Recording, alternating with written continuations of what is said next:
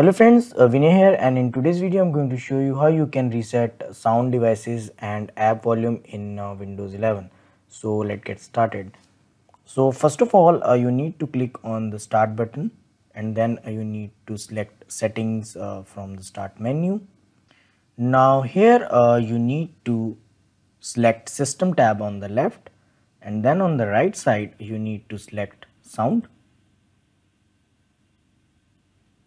Now on this setting page you need to scroll down to advanced section. Under this you need to select volume mixture. Now scroll down to bottom of this page. Now you will find this option that reads reset sound devices and volumes for all apps to the recommended defaults. Here click on this reset button, and that's it. You have successfully reset sound devices and app volumes in Windows 11. I hope you find this video useful. Don't forget to like and subscribe my YouTube channel for more interesting videos. Thanks for watching.